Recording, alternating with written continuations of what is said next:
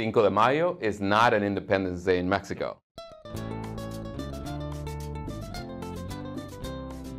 You know what? It's so confusing. I thought when I came here to Mexico, I thought I was like Cinco de Mayo. I didn't understand. You know, this is going to be a big holiday, and then Cinco de Mayo would come around, and it was like, you know what? This isn't as celebrated here as it is as much in the U.S. And maybe you can help me understand a little bit about that. Well, Cinco de Mayo is celebrated mostly in central Mexico, meaning you will see people going around and celebrating, doing events and whatnot, because it was the Battle of Puebla in a city called Puebla in Mexico.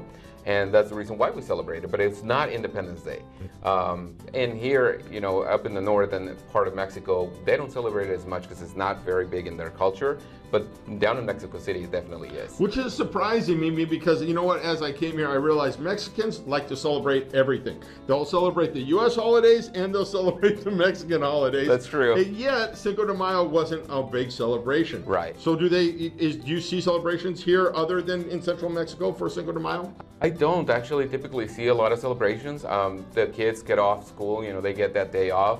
And they usually do a parade in Mexico City. People watch it on TV, but really there's not a lot going on down here. So we're going to say happy Cinco de Mayo to all of the people, all of our friends that are in the U.S., because they're going to be the ones that are going to be partying this Cinco de Mayo, right? It's true, because you know, back when I was in the U.S., the people really celebrated Cinco de Mayo. It was kind of strange for me when I recently got into the United States. I'm like, why are people celebrating Cinco de Mayo? I mean, it didn't make sense back then, but then, you know, I think it's a very good connection between the two countries. You know, they celebrate both American holidays and Mexican holidays, so we appreciate that very much. If you're looking to celebrate Cinco de Mayo, we suggest crossing back over to the U.S.